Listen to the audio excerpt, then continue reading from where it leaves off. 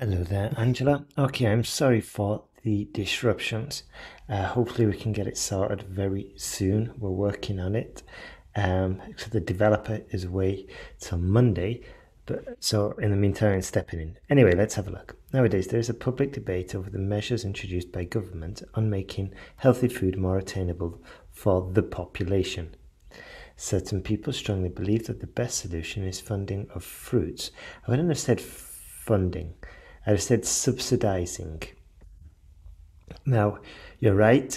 Usually, it's not the best idea to take words directly from the question. However, if we use them in a different version, instead of subsidize, we say subsidizing. Yeah. And also, we're just aware of it. So we're not using it all the time. And later, we use variations. But unfortunately, this variation we cannot use. Best solution is subsidizing fruits, or is the subsidizing of fruits and vegetables, or the best solution is subsidizing fruits and vegetables, whereas others passionately advocate for imposing taxes on junk food. Okay, my opinion, the overwhelmingly best outcome can be reached only through subsidization of healthy products. Good. These are the variations that I'm talking about. Excellent. Okay, so I hope we have, and I'm guessing we have because you've got quite a coherent introduction. I'm guessing we have body paragraph 2, taxes, body paragraph 1, subsidizing food.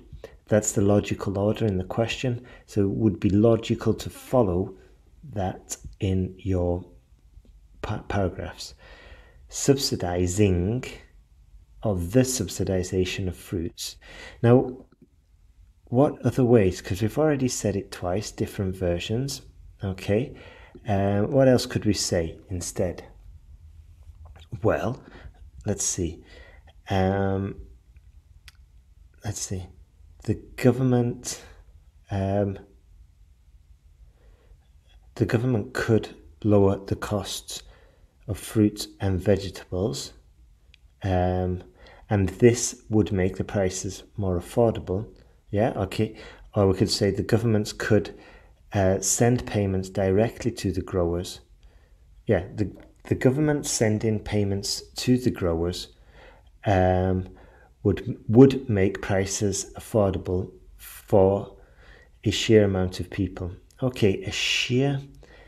I would research this and maybe write out like 20 sentences with the word sheer. Okay, just to get a feel for it, because here we've used it incorrectly. Okay, the prices will make the prices affordable for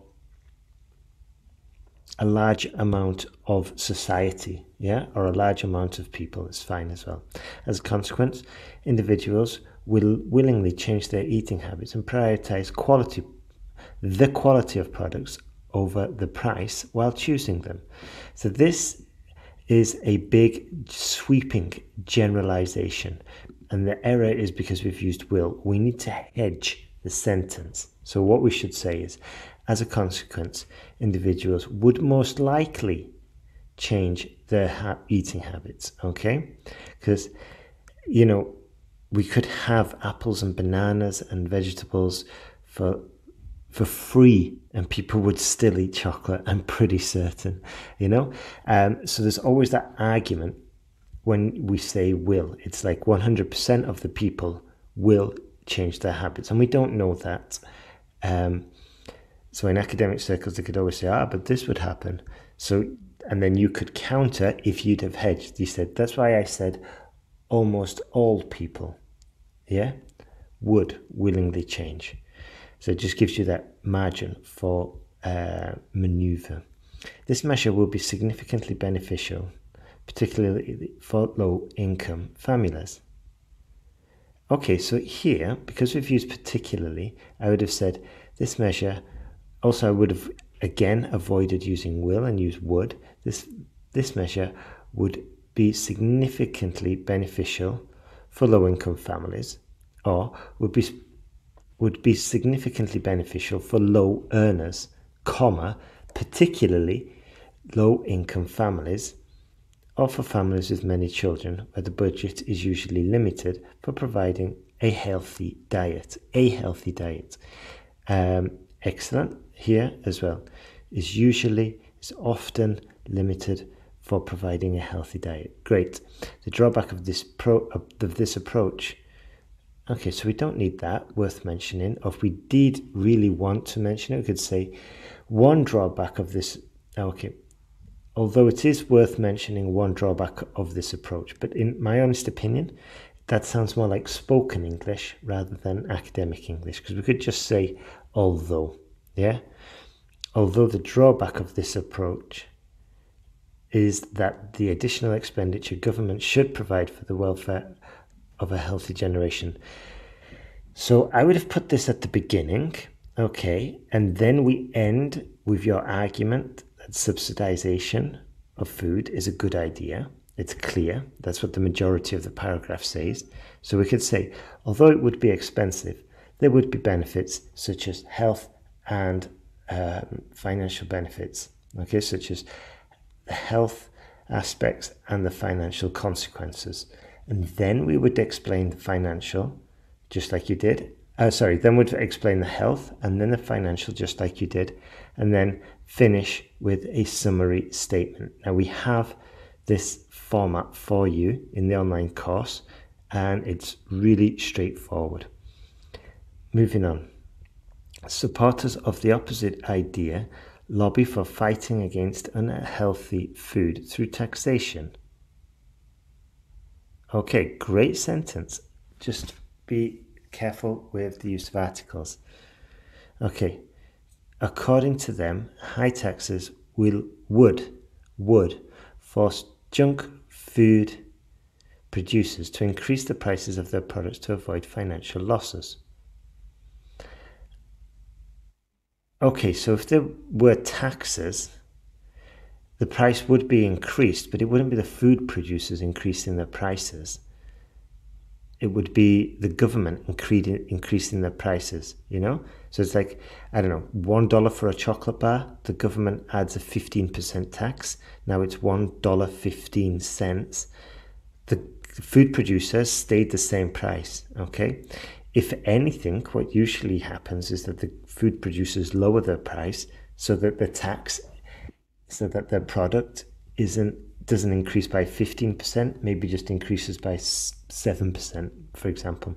Anyway, as a result, a considerable number of people would avoid spending money on expensive and unhealthy food.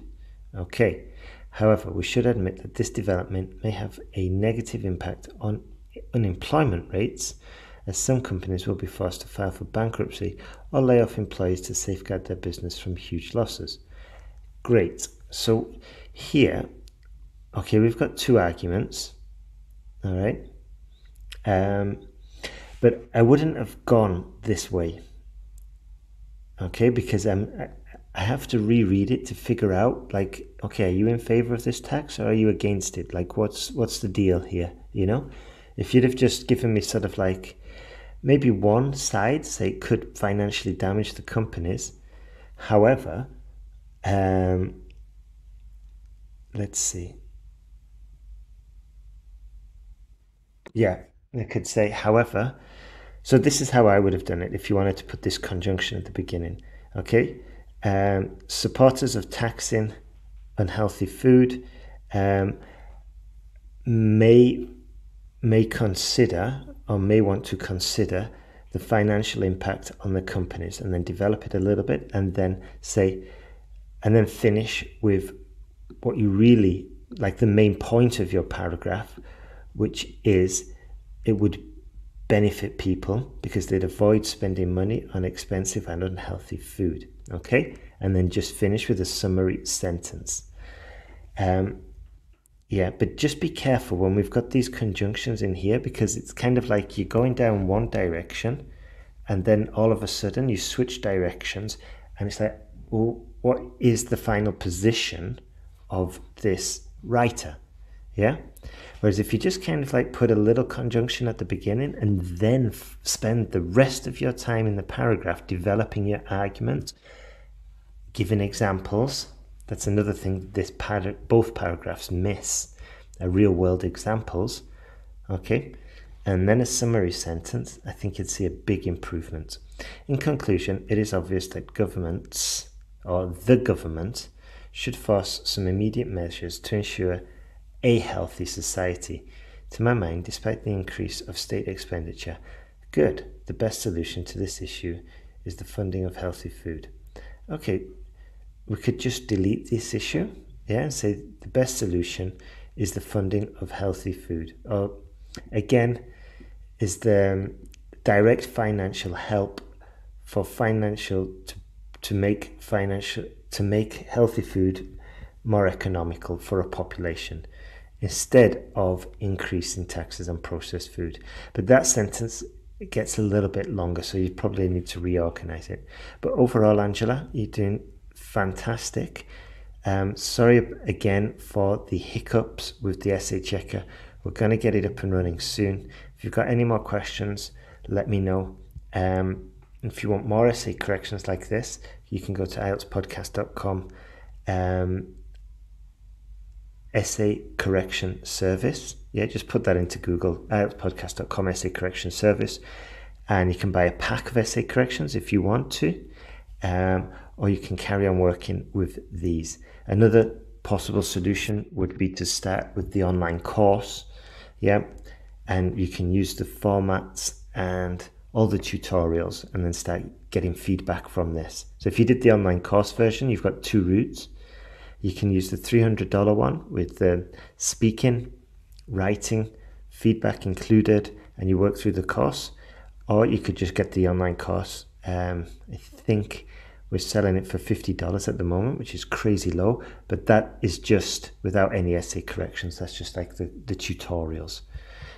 Okay, have a super day and keep me updated and when you get this sorted. Okay.